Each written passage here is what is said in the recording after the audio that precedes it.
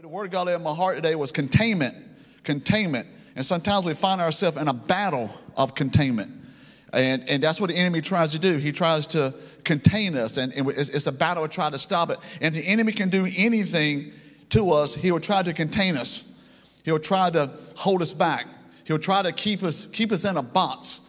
You know, we think we're good, we think we're doing okay, but the battle to restrain us or the battle to contain us is probably, I feel like even as a Christian, is the greatest fight that you'll have to fight. It's the greatest battle that you'll have to battle. There's a couple of things we have to watch when the enemy tries to try to contain us. Number one, he tries to hide resources from us. He keeps his resource. Understand we got the word of God. Understand that we got a great church. When we got great people, and he'll try to hide resources from us. Another thing, he'll try to distract us. Is it easiest forever to get distracted? There's so many things going on in the world today, and he'll try to get us distracted. If he can get us distracted, if he can hide resources from us. The third thing I wrote here is put blinders on the purpose. And surround us with those distractors and put blinders on us so we don't even see outside of what God has for us. But all we do is blinders on the distraction which we have. And you know, a lot of us we think that we're doing good and other people are not, and we think that we're free, but we're really not. It's just the fact that we're in bigger boxes than other people. You know, well, I'm better than she is, or I'm in a better place than he is. Well, no, your box is just bigger. And you have to watch the enemy, because he'll keep you in a box. He'll just allow you to go into a bigger box. But if you're in a bigger box, how many know he's still got you constrained? He's still got his hands on you. He's still trying to hold you back. And so we might have bigger boxes. And one thing we have to understand about the enemy trying to constrain us and trying to contain us is that he can throw everything he can at us, but he cannot stop the promise of God. He cannot stop what God has for us, and he will try to attack the promise, but he cannot stop the promise. And we cannot allow him to do that. It's always, the chips are pretty much always against the righteous, and we might as well just figure that out because there's so much enemies throwing at us. But regardless of what enemy is throwing against us, we still got to go after God with everything that we have. And whenever we do great things, in everything we have, you know, it's kind of like whenever we have a baptism, and obviously we got people who just really focus in on God and say, you know, if it was a resurrection Sunday and they just get caught up in the atmosphere, which is good, and say, well, Christ has done this for me, so I can do this for him. And once we make a decision to go after God, then that's when the enemy comes against us with everything he has. Once we decide to be baptized, once we try to make a public declaration of what we've already made inwardly, then I'll be honest with you, I'm not preaching gloom and doom on you. The enemy's going to come against you. See, understand this. The enemy doesn't attack you on the level of who you say you are. He attacks you on the level of who God says you are. And as long as you're being distracted, as long as you allow the resources he has for you to be hidden, and as long as you've got blinders on, I'll be honest with you, he's pretty much going to leave you alone. But once you realize, and once you begin to say, you know what, as for me and my house, we're going after God with everything we have, you better get ready. He's going to come after you. And so the chips are most of the time against the righteous. But that's a good thing, because if God be for us, who can be against us? So I'm not telling us to put our head in the sand and quit and roll over and play dead. It's just the fact that that's where we are. We have to go at it. It's just like David. I want to talk about David a little bit here in a second. But whenever we see David, whenever David come against the enemy, and when he come against the enemy, and you've heard me speak this a lot, that he'll take the stone, and the stone represented knocking out Goliath. He knocked out Goliath. He took that stone, bam, he hit him between the eyes, and down he went. And that's what happens whenever we decide, because maybe it's a season, it's a time in our life, or whatever God's been calling us, and we decide, you know what, this is the time to go after God. This is the time to forsake all and go after God with all we have. This is the time to be baptized. This is time. We saw families getting baptized. We saw people. I mean, there's no better preaching you're going to hear this year than you hear these folks up here giving their testimony as to why they're going to be baptized. That's where it's at. And that's what happens and that's what happens. The Bible says we overcome him by the blood of the Lamb and the word of our testimonies. So the blood of the Lamb is what we throw at the enemy. The blood of the Lamb is the stone that hits Goliath right between the eyes and knocks him out.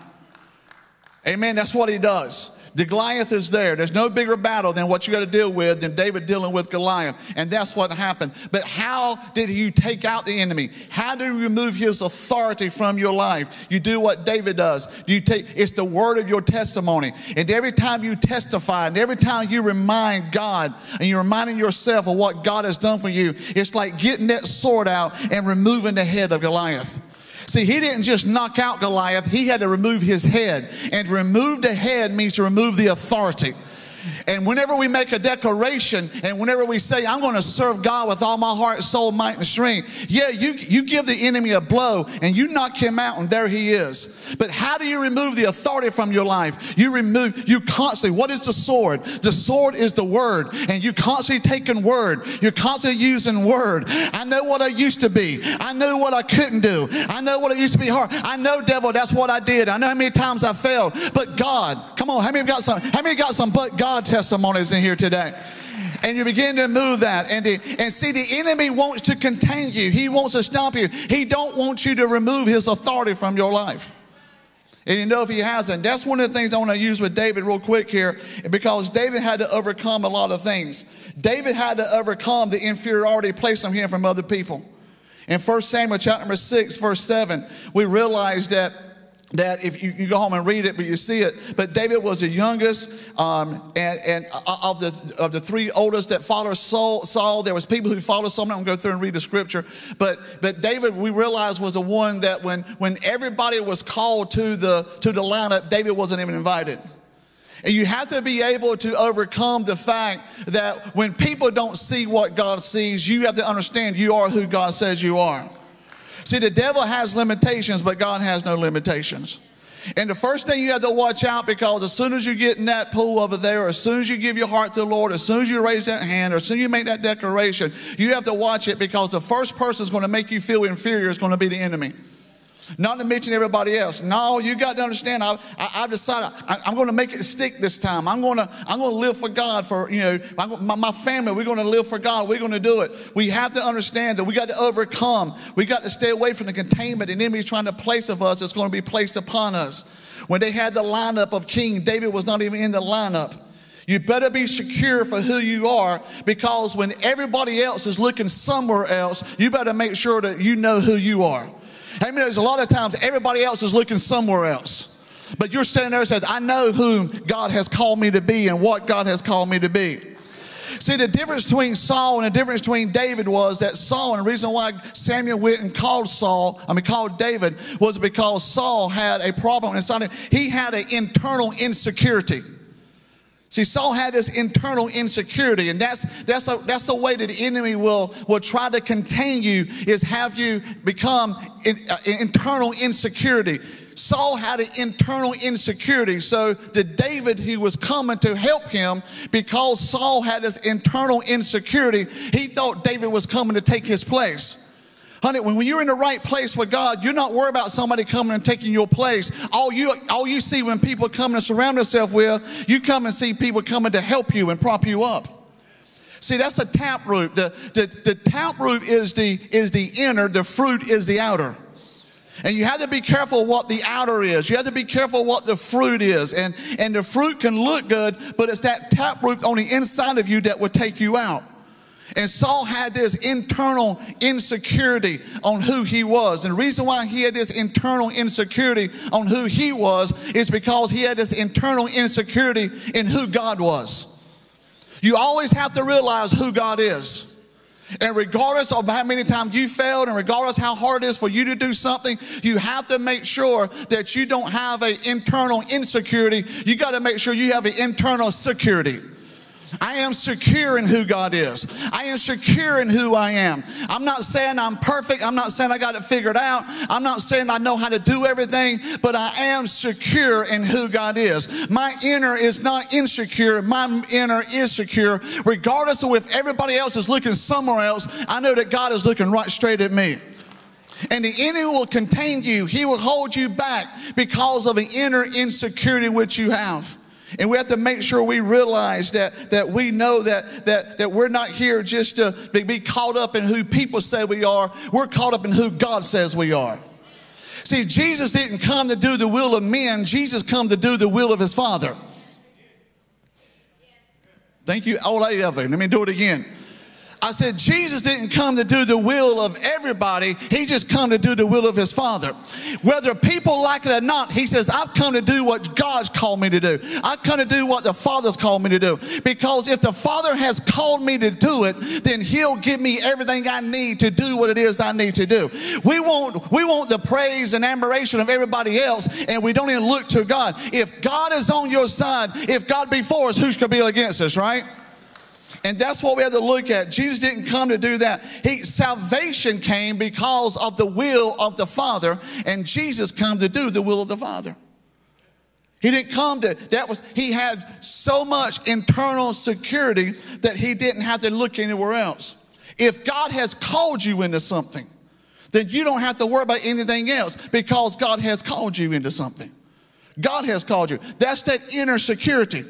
I'm a pastor. If I was standing for a group of pastors today, because it's kind of people relate a little bit better, well, pastor, you're called. And that's the reason why you can do what you can do. Well, you have to understand, I say it all the time, I'm a man, from men, for men. I'm a person that was chosen from people to be before people. That's the only difference between me and you. I'm a guy that was called from a bunch of people to stand in front of you. But all of us are called. I'm just called to do this. I just told you last week, we lined 60 people up here, and I put a microphone in front of them, and every single one of them began to preach. You don't have to have a church. You don't have to have a pulpit. Somebody's got to have a church, and somebody's got a pulpit, but we all got a calling.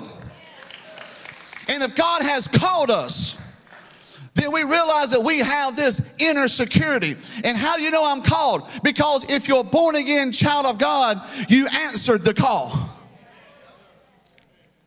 Because you don't come and knock on his door and say, Jesus, today is the day I want to get saved. The day you got saved is the day that you got tired of him knocking at your door and you opened the door, he came in. He chose you, you didn't choose him.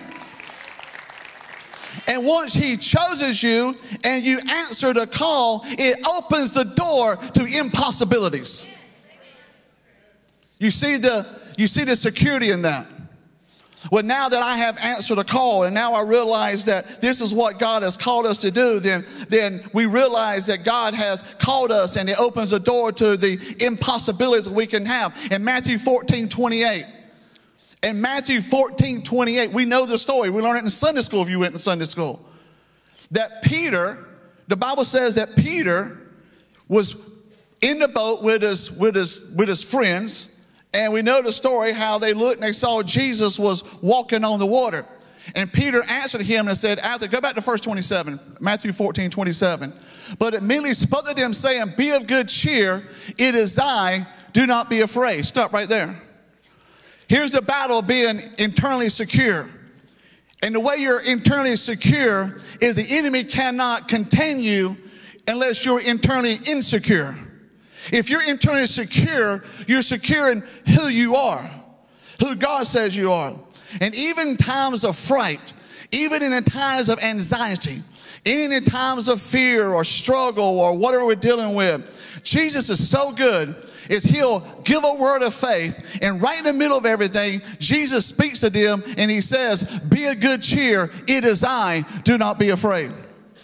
Why did he say that when they're on this ocean? They're out there and the waves are rocking, and they see what they think is a ghost out there in the water, and they look out there, and Peter's looking out, and everybody says it's a ghost, and Jesus says these words to calm us down. Don't worry, it's just me.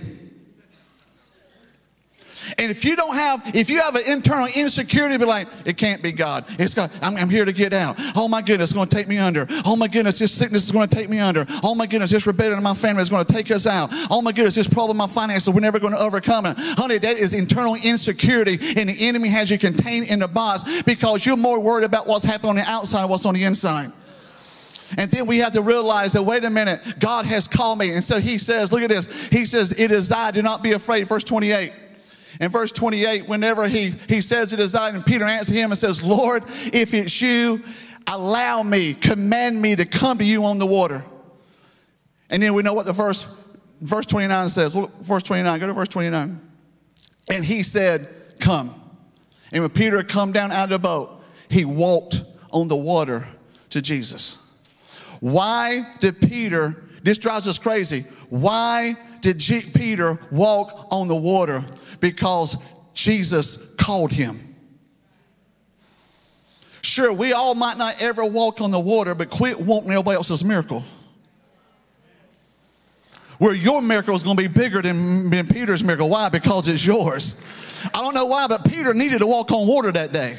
And the people needed Peter to walk on water that day.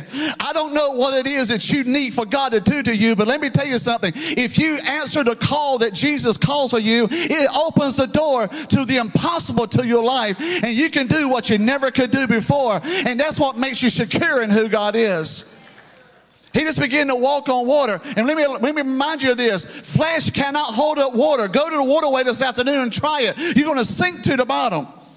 So what held Peter up? His faith. His security. He wasn't contained. And he began to get out of the boat. And his friends were saying, don't get out of the boat. Stay contained. Stay where you are. You're a good guy. You're a disciple. You're a follower of Jesus. But Jesus is calling us to do something completely more. We understand what we can do, but what are the things that God wants us to do that we cannot believe that we can do? And whenever we answer the call, whenever we get it, we don't stay contained. And they got out of the boat. Highest praise is a church that will not stay in the boat. We realize the call that God has called us to do. We realize who he's called us to be. And God, if you call me, if you tell me to do it, then bless God. Even though it don't make any sense whatsoever, we're getting up out of the boat. You got to hear the call. I said you got to hear the call. One of the things I was thinking about today is that we got to hear what God is saying. Like never before, we need to hear what the voice of God is saying. You wake up, got home, had a busy weekend, got home late last night, doing ministry, and sit down and had no idea, just began to just cut on the TV, and there's Iran shooting missiles over to Israel. This is a time to hear from God. And if you get on social media, you probably went outside and dug your head in a hole, dug a hole and put your head in it and say, "Oh, woe is me." But you better make sure you're hearing from God right now. And how did Peter know that it was Jesus that called him up on the water? Because he knew the voice of Jesus. And the one thing that we have to understand, that whenever we're walking in peace and we're walking with understanding, is that right now in 2024, what's going on in the world today, everybody's going to, it's Gog and Magog. Some people know just enough about the Bible to be dangerous. To make it sound like the people who don't know a whole lot say, well, this guy knows a whole lot, because they're saying words like Gog and Magog. This is the end time. This is it. How am I getting? Oh my goodness, we just stop. I'll be honest with you, church. If it is the beginning of Gog and Magog, I don't care. What are we going to do? We get ready to leave this earth. The Bible says in a moment, in a twinkling of an eye. And if it is, I can't stop it. If it's not, I can't worry about it. But if it is, all I know is I'm getting ready to be raptured. We're getting to get sucked out of here. And if you don't believe that, there's nothing I can do about it other than to tell you that it's going to, just know him. And we have to make sure that we know his voice. You say, well, how do I know his voice? The one thing I want to make sure, all during the years of being over here and pastor, talking about what's called to pastor this church, and one thing I want to make sure I do is know God's voice. And we say, well, we don't know God's voice, the enemy. How do we know if it's the enemy? How do we know it's God? That's one of the biggest things. Let me tell you something. If you want to know if it's enemy that's talking to you, if you want to know if it's God talking to you, quit looking on the outside and look on the inside. Now follow me here. Whenever God tells me to do something around here, whenever God, if it has to do with financial, it has to do with buying land or building a building or hiring somebody or doing anything that might put this ministry into jeopardy or decisions that we have to make, even having to do with pulpit ministry or whatever it is, having to do with my family, and I got a decision and the enemy is talking in one ear and God is talking in the other, and I had to discern which one it is. Then I begin, and I don't know which one it is, and then if I do hear a voice, I want to make sure it's God. You know what I check? I don't check the enemy because I know who he is. I don't check God because I know who he is. I check myself. And I ask myself, am I in the right place? Am I doing everything I'm supposed to be doing? Am I really living a life obedient to God? I didn't say I won't be a Christian anymore and I'm on my way to heaven, but am I in the place where God would have me to be? And when I know I'm in the place where God has me to be, then it's separation. I can discern the voice of the enemy from the voice of God, and I know what God is telling me to do. Now let me help you some more. Adam, in the book of Genesis, was walking around, and the Bible says before the fall, he said he could hear God walking in the cool of the day. I mean, he's up there, he's talking to, you know, y'all know my phrase. This is my story because this is my church, so I get to tell my story. So in my story, in my church, Adam, he nobody else to talk to, and so he's talking to giraffe and he's talking to elephant. I mean, who else is he going to talk to? I mean, he's over there talking to the devil, so he's over here talking to giraffe and an elephant. It's my story. And here's elephant, here's giraffe's got the big long neck and see everything. And here's elephant can make a way to see everything in my story. But Adam says, there's God. And giraffe's saying, I don't see him. No, it's God. Elephant says, well, I'm just knocking down some trees here, but I don't see him. No, it's God. Who comes around the corner? God. Because he knew it was him. Why? Because he was living in a place of innocence. He was living in a place of obedience. But watch this. After the fall, him and Eve now are walking around and he hears the same voice. And he heard God coming, walking in the cool of the day. This time he took off and he ran and he hid. God shows up. It was God. It wasn't elephant. It wasn't giraffe. It was God. Adam, where are you? I'm hiding. Why are you hiding? Because I'm naked. I heard your voice in the garden and I was afraid because I was naked and I hid myself. Verse 11. Who told you that you were naked? Whose voice are you listening to now? When you were living in obedience and living righteously, the devil was still talking, but you didn't hear him, but you only heard me. Now that you walk into disobedience, not only do you hear my voice, but you also hear the enemy's voice. And the problem is you can't discern the difference. The problem with most church people is that we don't know where we are. We come to church and pat ourselves on the back, but I'll be honest with you, we still hear the enemy's voice and we still hear God's voice, and we can't discern the difference. That is I hate to use the word scary, but that's a scary time for the church when you stand there like an old cow looking at a new gate and can't tell, is this God or is this the enemy? Is God telling me I'm naked and I need to hide, or is that the enemy? Or is it God speaking? You have to get it right. You have to hear it. Oh, preacher, please preach a series on it so we can get it. How about me just telling you this today, because we got other stuff we need to teach. Make sure you're in the right place. Proper people placement is the most important place in God you can ever be. The Bible says in 1 Corinthians 12, and he placed some in the church. You know why you're here? Because you were placed here. No, I was going down the road and I went by, you know, the church even there. I looked at her and there it was. Honey, you want to go to church? Sure. It was a setup. Sounds just like you, didn't it? Well, see, Pastor is my car. Pastor's big brother, like Alexis and Siri, he hears everything. I mean, what? You can believe it if you want to. You're here because God placed you here. And you're in the right place. Oh, I can pastor. We can run school ministries and we can do all kinds of stuff. And I can still be out of place. So whenever I'm hearing something, I hear a voice and the enemy saying, don't do this. And God is saying, do that. I check. I can't tell the voices down the same. I check myself. Am I in the right place with God? Am I praying like I ought to?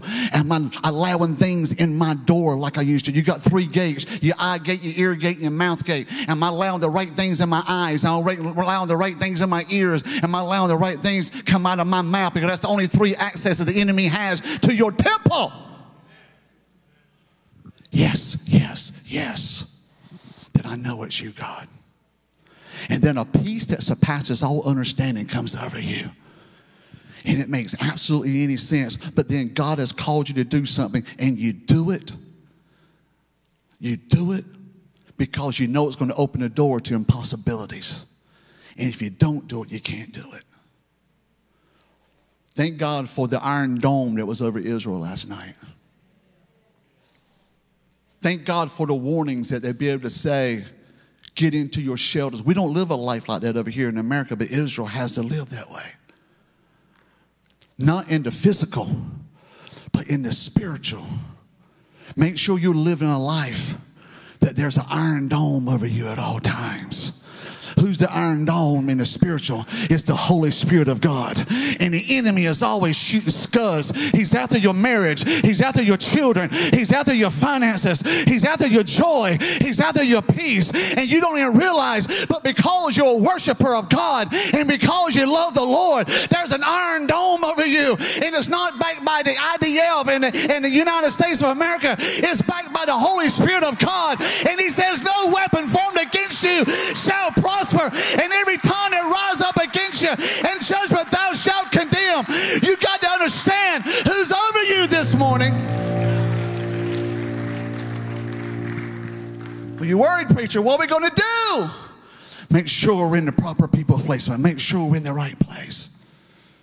Make sure I'm in the right place. I'm in the right place, God. See, anybody can praise God. Anybody can praise him. So you're going to hear the voices. You're going to hear the voices. The voices are always going to be there. You're going to hear from God. Now, if you hear too many voices, we need to go get help. But, I mean, you know what I'm saying.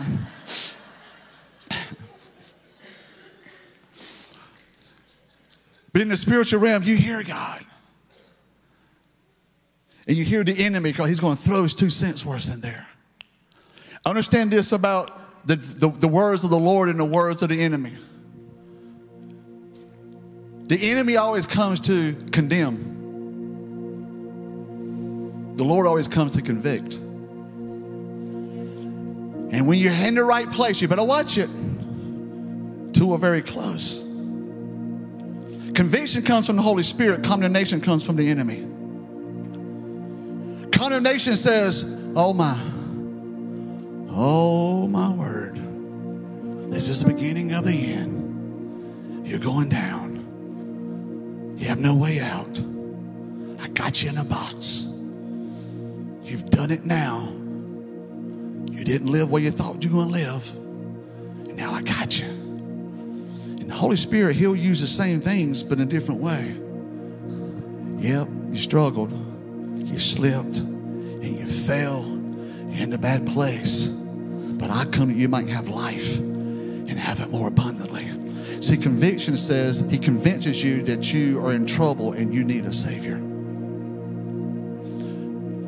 Condemnation says you're in trouble and there's no hope. You're digging yourself, you're in quicksand, and every time you move, you're going farther and farther. That's the enemy. God uses the exact same evidence, but gives you a hand and say, take my hand, take my hand, take my hand, take my hand. Keep looking for the hand. Next thing, I'm just coming up with this now because I'm kind of stopped at number 1. I feel like we need to do this morning.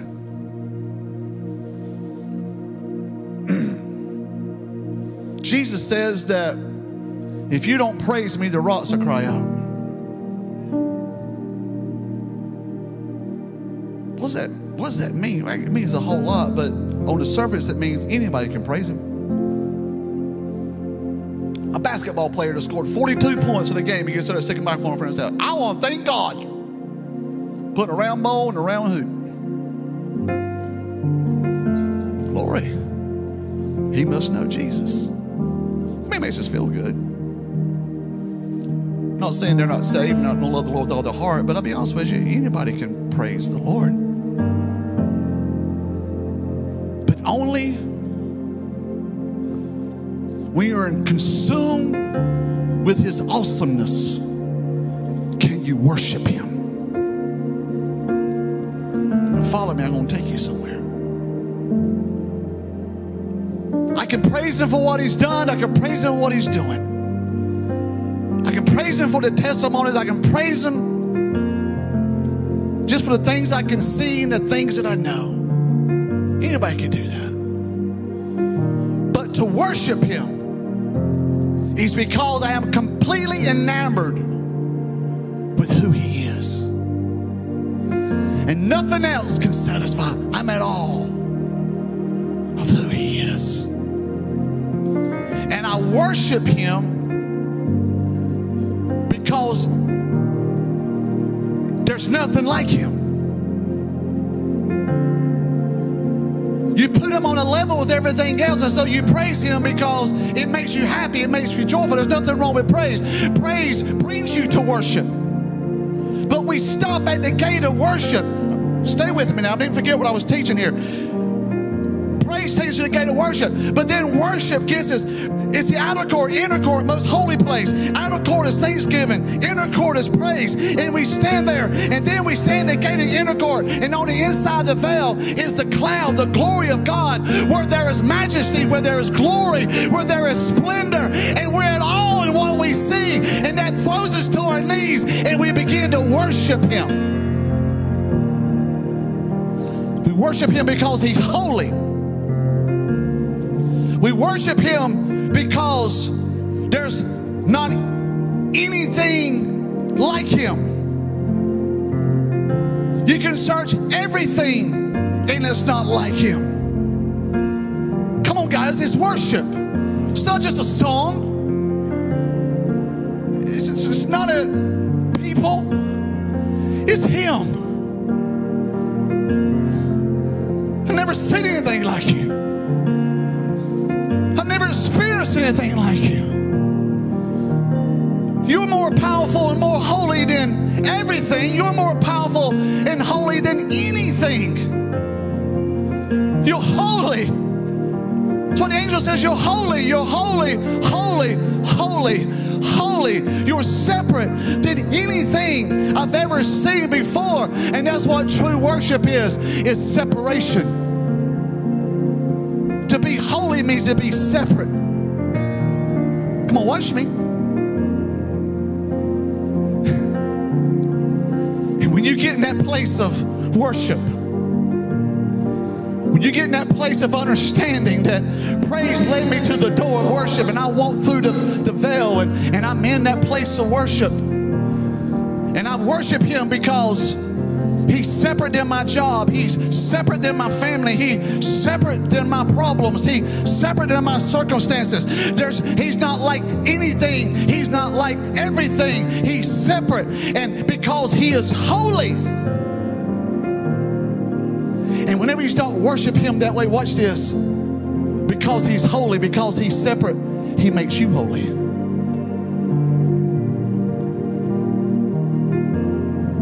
I said, when you get to that point of worshiping him because he's holy, he makes you holy. The Bible says, be ye holy even as he is holy. Does that mean living right? Me read my Bible? We try so hard. I got to come to church. I got to get baptized. I got to keep the nursery. I got to do these things. Honey, you got to do nothing. Just just realize that he's holy. He's separate. There's none like unto him. No, not even one. There's nothing to compare you to, God. You are the healer. You are the restorer. You are my strength. You are my song. You are my glory. God, you are my future. You are my past. You are, there's none like unto you, God. There's nothing. You can't give me houses. You can't give me boats. You can't give me people. You can't give me nothing, God. There's none like unto you, God. It is you, God. You are holy. You are awesome. You are glorious. You are in this place, and you rule and you reign over all things, God. You are holy.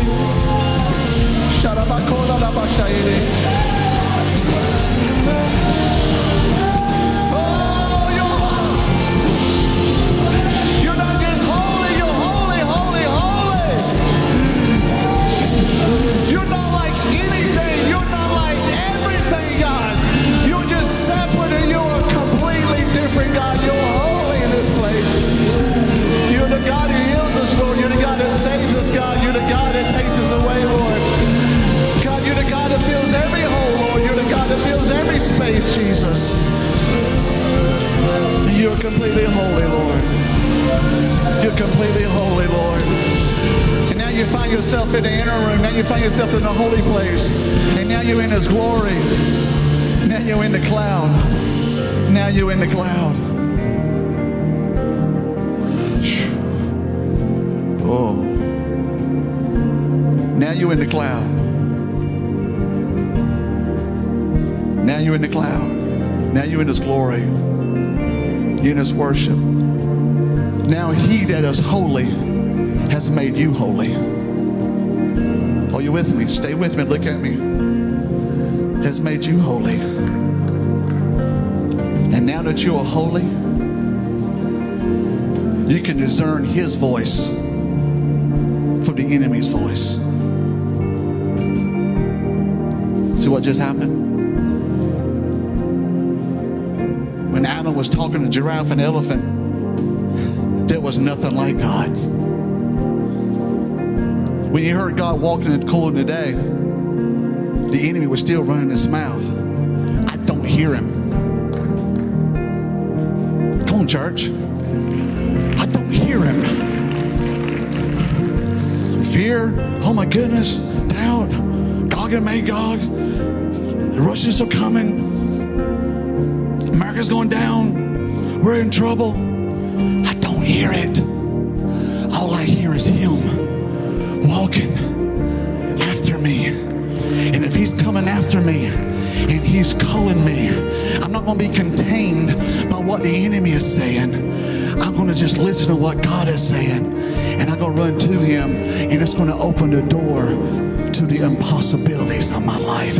How many is ready for the impossibilities in your life to be opened up? No, I'm serious. How many is tired of just doing what it is you're doing and just ready for the door to open up? And when it opens up, you get ready to do something and experience something that without God, it is impossible.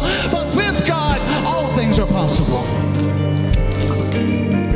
I say one prayer. I don't think I've ever shared this. That of all things I pray, I say one thing if I walk on this stage. If I walk on any stage, before I stand before any people, before I'm having to meet with, if it's a banker, if it's a family, if it's just whatever it is, God, I can't do this. But with you, I can do all things. That's my simple prayer. I'm sitting around, what's Pastor thinking? What are you saying? Sometimes before I grab this microphone, God, I cannot do this. I've done it thousands of times, but I can't do this. But with you, I can do all things. I can run through that wall. I can jump over that mountain. I can walk on water. The impossible can take place. So the enemy wants to contain us, wants to hold us down. But I'm telling you, with everything going on in the world today, we got to hear from God. If you want to hear from God, you got to make him separate. He's not like the enemy. The enemy's not even on his same level. It's not even in the same class. And we're listening to the enemy's voice, and we're listening to God's voice, and we can't discern the difference, and we're buying books, and we're going to this and everything else. But really all we need to do is get in a room, shut the door, and say what we just did a while ago. And the reason why I can do that in public is because I do that in private. Well, 4 of you got it. I just poured my heart out. I said you do things in public because you do it in private. You know how to get in your car before you press that button to start the car and put the key in there, and you just stop and say, wow, you're a big deal, God. You're glorious. Your majesty. You're magnificent. You're separate than anything. You're other than anything that will stand in my way today. And nothing is impossible for you. So let's do this day today. Amen. And every voice that begins to talk to you, I'm telling you, you're going to be able to discern which it is. Because to be holy, listen to this, I got to finish this. Because to be holy is to be separate. And the reason why you can't separate the voices is because you yourself are not separated. When you see him as holy, he makes you holy, then you're separate. And whatever box the enemy's trying to put you in, it doesn't fit. Get ready for the box that he's been keeping you in all during the last week, because today's the first day of this week. It won't fit anymore. Want to know why? Because you realize that he is holy, therefore you are holy. That means he is separate, and therefore you are separate. You can't be like everybody else and expect to hear God's voice differently. We're separate, so we hear God's voice different. Amen? Well, give God a praise and glory in this house today. Amen? Hallelujah. I want to sing, come on, sing a chorus or something. Come on, let's go. Let's sing one time. Rain came, wind blew, my house was built on you. And I'm safe with you. I'm gonna make it through this. Rain came, wind blew, my house was built on you. Oh, yes, and I'm safe with you. I'm gonna make it through. Christ is my firm foundation.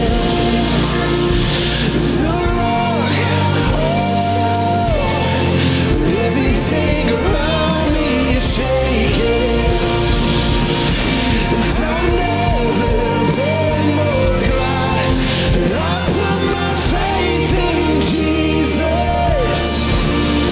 And he's never let me down. He's faithful through generations. So why would he fail now?